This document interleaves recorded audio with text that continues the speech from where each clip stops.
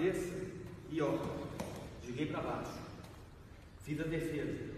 Uma coisa, não posso deixar ele subir aqui, ó. Se ele subir aqui, fica ruim para mim. Então eu tenho que manter a cabeça dele baixa. Posso tentar fugir, ó. Tá? Vou ficar na briga. Ou então, eu cheguei aqui, ó. O que eu vou fazer? Eu vou girar. Eu vou tanto para dentro, ó. E fechar o triângulo invertido aqui. Vem na perna, cai pro lado. E perna. De novo.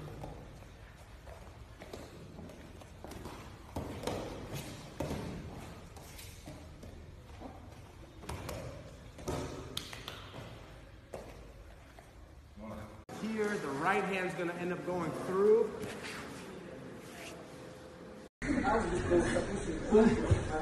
Okay. Okay.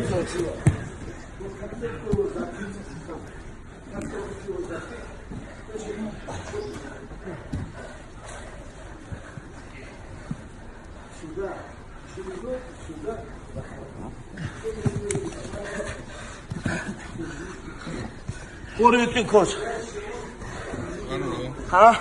What do you think? I think it's not bad. Not bad? Not bad. Now it's good. Top position. You understand what I did, Coach? Yeah. Take this. You take like this, Coach. Watch. I go not here. I go here. You understand? Yeah. Watch me. Let's just. You understand? Yeah. Not here. I go here.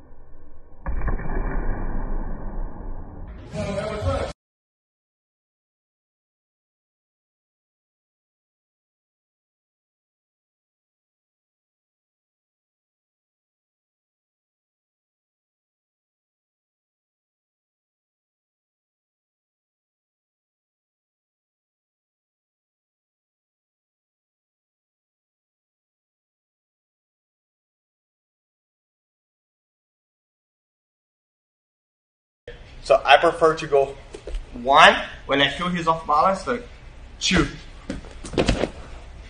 Attack the other.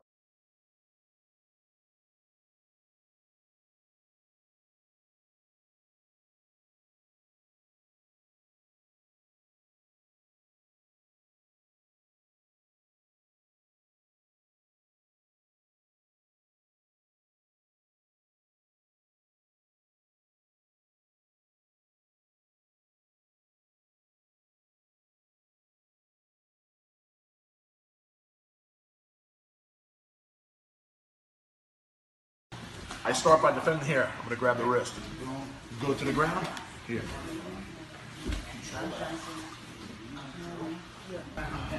I'm going to defend myself here like this. 1, 2.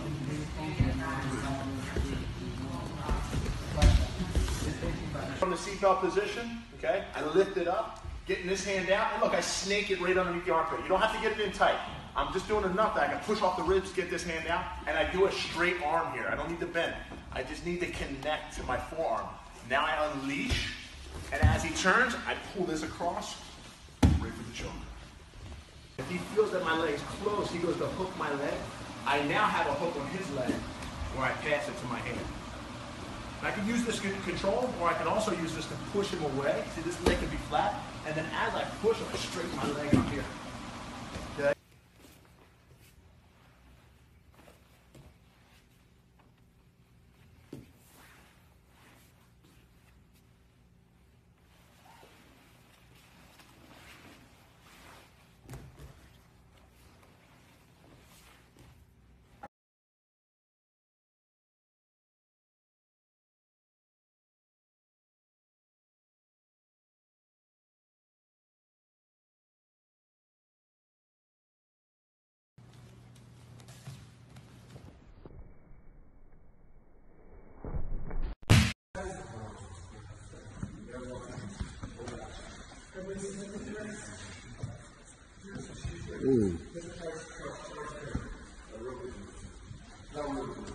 Quick tip. All right, so when I'm in mounted, I want to get the Ezekiel. My little trick for doing it, I like attacking the arm, and I already have this underneath, and I keep the hand up high. So I got like sleeve of wizard here, right? And when I'm starting to go up and he pops that out, right away I'm going to take my thumb, put it in, I bend the thumb, and then I fold my fingers over it. So I'm not just like stretching my thumb, I'm not worried about injuring myself. So I bend the thumb in, fold the fingers over it. Now what I'm going to do, I'm going to tickle his neck on this side, right? I just want him to think that I'm going to start Ezekiel-ing that side. So I tickle the neck a little bit, and then I pull to the other side, punch the hand through, grab the material for the finish. So I'm here, I'm trying to get the triangle, I'm trying to get the arm bar, I'm trying to get the Americana. Thumb in, bend the thumb, fold over, touch the neck a little bit, back through, cut, finish.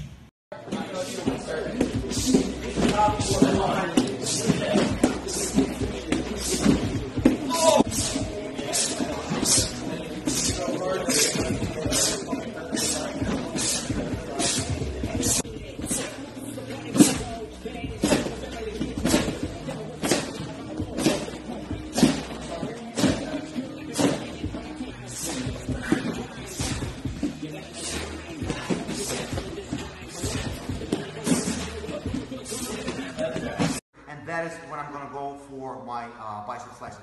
Me personally, the way I configure my legs, I post my hand, sweep over here, and lock up my triangle. My forearm is flat, yeah, so he feels no discomfort. All right, and then I start to pull and start the car. And that is when my radius is gonna eat up into his fatty part of the forearm and the bicep. Okay, just like this. Little thing, little troubleshooting. It does not relate to our escape, but so you know. Common mistake in this position that people apply, once they start to pull with their lower back, and that's the power source, remember that, lower back is the power source. What happens, they extend the arm straightens out, and now what happens, I call it flossing, right? I'm just basically pulling my arm through, as opposed to wedging and eating into the muscle. So make sure to maintain this angle at 90 degrees or less, right? And you can do ass grip, whatever grip rocks your boat, right? And that's what I do.